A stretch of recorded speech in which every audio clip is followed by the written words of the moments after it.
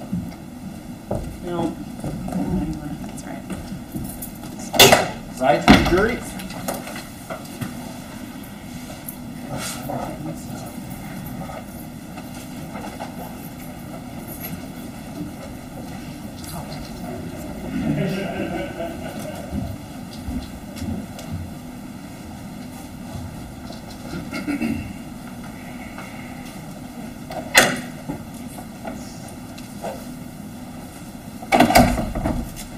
You may be seated.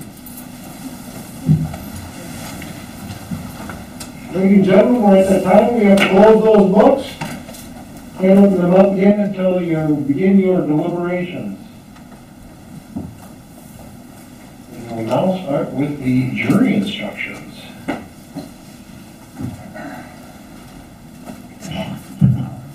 Members of the jury, the court will now instruct you upon the principles of law which you are to follow in considering the evidence and reaching your verdict. It is your duty to follow all of these instructions. Regardless of any opinion you have or what the law is or ought to be, you must base your verdict on the law giving you these instructions. From these instructions alone, reach your verdict. If any member of the jury has an impression of my opinion as to whether the defendant is guilty or not guilty, disregard that impression entirely and decide the issues of fact solely as you view the evidence. You, the jury, are the sole judges of the facts. The court is the judge of the law only. First count of the information charges that on or about Tuesday, August 4th, 2020, in the city of Oshkosh, Winnebago County, Wisconsin, Joshua W. Aide did cause the death of James Gruettner with intent to kill that person contrary to Wisconsin statutes. To this charge, the defendant has entered a plea of not guilty, which means that the state must prove every element of the offense charged beyond a reasonable doubt. First-degree intentional homicide, as defined in Section 940.01 of the Criminal Code of Wisconsin, is committed by one who caused the death of another human being with the intent to cause that person or another. Before you may find the defendant guilty of first-degree intentional homicide, the state must prove by evidence which satisfies you beyond a reasonable doubt that the following two elements are present. Number one, the defendant caused the death of James Gruettner. Cause means that the defendant's act was a substantial factor in producing the death. Number two, the defendant acted with intent to kill James Gruettner. Intent to kill means that the defendant had the mental purpose to take the life of another human being or was aware that his conduct was practically certain to cause the death of another human being. While the law requires the defendant acted with intent to kill, it does not require that the intent existed for any particular length of time before the act is committed. The act need not be brooded over, considered, reflected upon for a week, a day, an hour, or even a minute. There need not be any appreciable time between the formation of the intent and the act. The intent to kill may be found at any time before the act, including the instant before the act, and must continue to exist at the time of the act. You cannot look into a person's mind to find intent. Intent to kill must be found, if found at all, from the defendant's acts, words, and statements, if any, and from all of the facts and circumstances in this case bearing upon intent. Intent should not be confused with motive. While proof of intent is necessary to a conviction, proof of motive is not. Motive refers to a person's reason for doing something. While motive may be shown as circumstance to aid in establishing the guilt of the defendant, the state is not required to prove motive on the part of the defendant in order to convict. Evidence of motive does not by itself establish guilt. You should give it the weight you believe it deserves under all of the circumstances.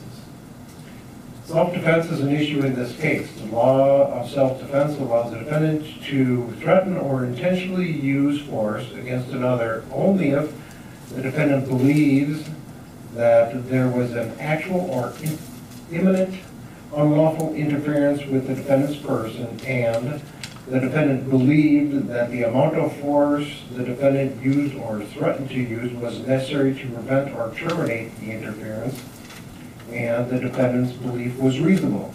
The defendant may intentionally use force which is intended or likely to cause death or great bodily harm only if the defendant reasonably believed that the force used was necessary to prevent imminent death or great bodily harm to himself. A belief may be reasonable even though mistaken. In determining whether the defendant's beliefs were reasonable, the standard is what a person of ordinary intelligence and prudence would have believed in the defendant's position under the circumstances at the time of the alleged offense. The reasonableness of the defendant's beliefs must be determined from the standpoint of the defendant at the time the defendant acts and not from the viewpoint of the jury now. The state must prove by evidence which satisfies you beyond a reasonable doubt that the defendant did not act lawfully in self-defense. If you are satisfied beyond a reasonable doubt that both elements of first-degree intentional homicide have been proved and that the defendant did not act lawfully in self-defense, you should find the defendant guilty. If you are not so satisfied, you must find the defendant not guilty. The second and third counts of the information charge that on or about Tuesday, August 4th, 2020, in the city of Oshkosh, Winnebago County, Wisconsin, Joshua W. Aide attempted to cause the deaths of John F. Miller and Rebecca Borkowski with intent to kill each of them respectively, contrary to Wisconsin statutes. To these charges, the defendant has entered pleas of not guilty, which means that the state must prove every element of the offense charged beyond a reasonable doubt. The defendant is charged with 2 counts of attempted first-degree intentional homicide. The crime of attempted first-degree intentional homicide is defined in sections 939.32 and 940.01 of the Criminal Code of Wisconsin, is committed by one who, with intent to commit first-degree intentional homicide, does acts towards the commission of that crime which demonstrate unequivocally, under all of the circumstances, that he had formed the intent and would commit the crime except for the intervention of another person or some other extraneous factor. Before you may find the defendant guilty of this offense, the state must prove by evidence which satisfies you beyond a reasonable doubt that the following 2 elements were present for each count. Number 1, the defendant intended to kill John J. Miller and Rebecca Borkowski. Intent to kill means that the defendant had the mental purpose to take the life of another human being or was aware that his conduct was practically certain to cause the death of another human being. Number 2, the defendant did acts towards the commission of the crime of first-degree intentional homicide, which demonstrate unequivocally, under all of the circumstances, that the defendant intended to kill or would have killed John J. Miller and Rebecca Borkowski, except for the intervention of another person or some other extraneous factor. Unequivocally means that no other interference or conclusion can reasonably and fairly be drawn from the defendant's acts under the circumstances. The person means any person but the defendant and may include the intended victim. And extenuating circumstances or factor is something outside the knowledge of the defendant or outside the control of the defendant. While the law requires the defendant act with intent to kill, it does not require that the intent existed for any particular length of time before the act is committed. The act need not be brooded over, considered, or reflected upon for a week, day, hour, or even a minute. There need not be any appreciable time before the formation of the intent and the act. The intent to kill may be formed at any time before the act, including the instant before the act, and must continue to exist at the time of the act. You cannot look into a person's mind to find intent. Intent must be found, if found at all, from the defendant's acts, words, and statements, if any, and from all of the facts and circumstances in this case bearing upon intent. Intent should not be confused with motive. While proof of intent is necessary for conviction, proof of motive is not. Motive refers to a person's reason for doing something. Motive may be shown as circumstance to aid in establishing the guilt of the defendant. The state is not required to prove motive on the part of the defendant in order to convict. Evidence of motive does not by itself establish guilt. You should give it the weight that you believe it deserves under all of the circumstances. Once again, self-defense is an issue with respect to these counts also. The law of self-defense allows a defendant to threaten to use force against another only if the defendant believes that there is actual or imminent unlawful interference with the defendant's person, and the defendant believed that the amount of force the defendant used to threaten or to use was necessary to prevent or terminate the interference, and 3, that the defendant's belief was reasonable. The defendant may intentionally use force which is intended or likely to cause death or great bodily harm only if the defendant reasonably believed that the force used was necessary to prevent imminent death or bodily injury to himself or great bodily harm to himself. The belief may be reasonable, although mistaken. In determining whether the defendant's belief was reasonable, the standard is what a person of ordinary intelligence and prudence would have believed in the defendant's position under the circumstances as they existed at the time of the alleged offense. The reasonableness of the defendant's beliefs must be determined from the standpoint of the defendant at the time of the defendant's acts and not from the viewpoint of the jury now. The state must prove by evidence that satisfies you beyond a reasonable doubt that the defendant did not lawfully act in self-defense. If you are satisfied beyond a reasonable doubt that both elements of attempted first-degree intentional homicide have been proven, the defendant has not lawfully acted in self-defense, you should find the defendant guilty. If you are not so satisfied, you must find the defendant not guilty. In reaching your verdict, examine the evidence with care and caution. Act with judgment, reason, and prudence. Defendants are not required to prove their innocence. The law presumes every person charged with commission of an offense to be innocent. This presumption requires a finding of not guilty unless in your deliberations you find it is overcome by evidence which satisfies you beyond a reasonable doubt that the defendant is guilty. The burden of establishing every fact necessary to constitute guilt is upon the state. Before you may return a verdict of guilty, the evidence must satisfy beyond a reasonable doubt that the defendant is guilty. If you can reconcile the evidence upon any reasonable hypothesis consistent with the defendant's innocence, you should do so and return a verdict of not guilty. The term reasonable doubt means a doubt based upon reason and common sense. It is a doubt for which a reason can be given arising from a fair and rational consideration of the evidence or lack of evidence. It means such a doubt as would cause a person of ordinary prudence to pause or hesitate when called upon to act in the most important affairs of life. A reasonable doubt is not a doubt which may be based upon mere guesswork or speculation. A doubt which arises merely from sympathy or from fear to return a verdict of guilt is not a reasonable doubt. A reasonable doubt is not a doubt such as may be used to escape the responsibility of a decision. While it is your duty to give the defendant the benefit of every reasonable doubt, you are not to search for doubt. You are to search for the truth.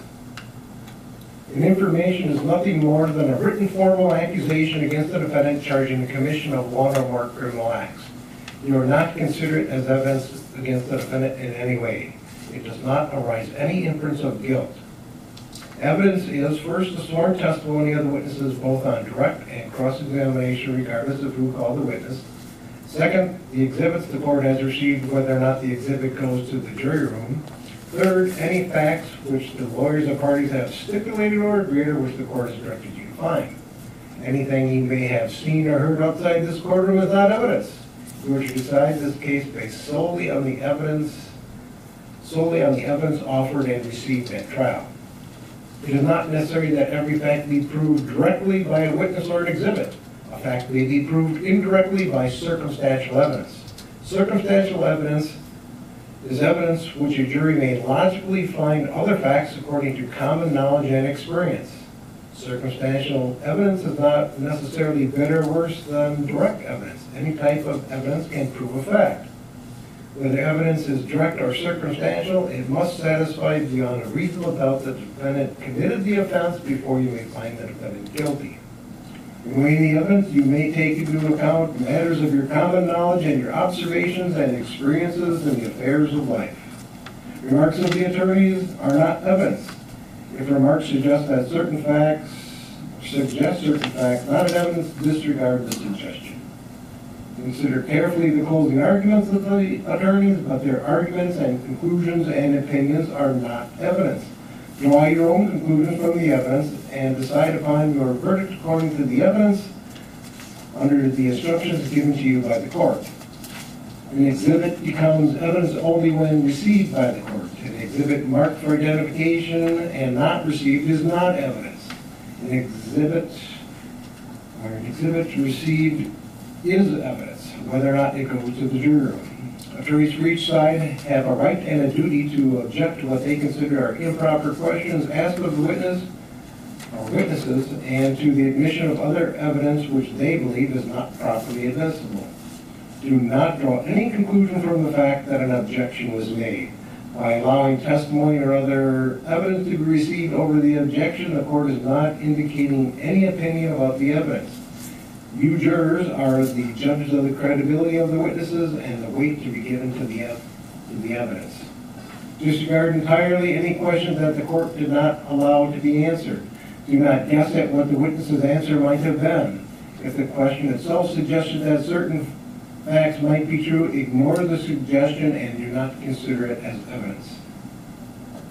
Evidence has been presented relating to the defendant's conduct after the alleged crime was committed.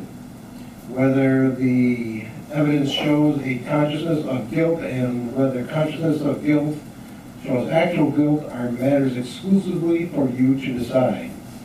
Intent should not be confused with motive. While proof of intent is necessary to a conviction, proof of motive is not. Motive refers to a person's reason for doing something. Motive may be shown as a circumstance to aid in establishing the guilt of the defendant. The state is not required to prove motive on the part of the defendant in order to convict. Evidence of motive does not by itself establish guilt. You should give it the weight that you believe it deserves under all of the circumstances. The weight of the evidence does not depend on the number of witnesses for each side. You may find that the testimony of one witness is entitled to greater weight than that of another witness or even several other witnesses. It is the duty of the jury to scrutinize and to weigh the testimony of the witnesses and to determine the effect of the evidence as a whole. You are the sole judges of the credibility, that is the believability of the witnesses and the weight to be given to their testimony. In determining the credibility of each witness and the weight to be given to the testimony of each witness, consider these factors. Whether the witness has an interest or lack of interest in the result of this trial, the witness's conduct, appearance, and demeanor on the witness stand, the clearness or lack of clearness of the witness's recollections, the opportunity the witness had for observing and knowing the matters the witness testified about, the reasonableness of the witness's testimony, the apparent intelligence of the witness, bias or prejudice, if any, has been shown, possible motives for falsifying testimony, and all other facts and circumstances during the trial which tend to either support or to discredit the testimony. Then give to the testimony of each witness the weight you believe it should receive. The defendant has testified in this case, and you should not discredit the testimony just because the defendant is charged with a crime. Use the same factors to determine the credibility and the weight of the defendant's testimony that you use to evaluate the testimony of any other witness. There is no magic way for you to evaluate testimony. Instead, you should use your common sense and experience. In everyday life, you determine for yourself the reliability of the things people say to you. You should do the same thing here. Ordinarily, a witness may testify only about facts. However, a witness with a specialized knowledge in a particular field may give an opinion in that field.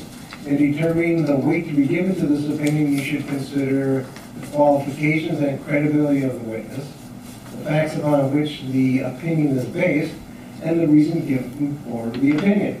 Opinion evidence was received to help you reach conclusion. However, you were not bound by the witness's opinion.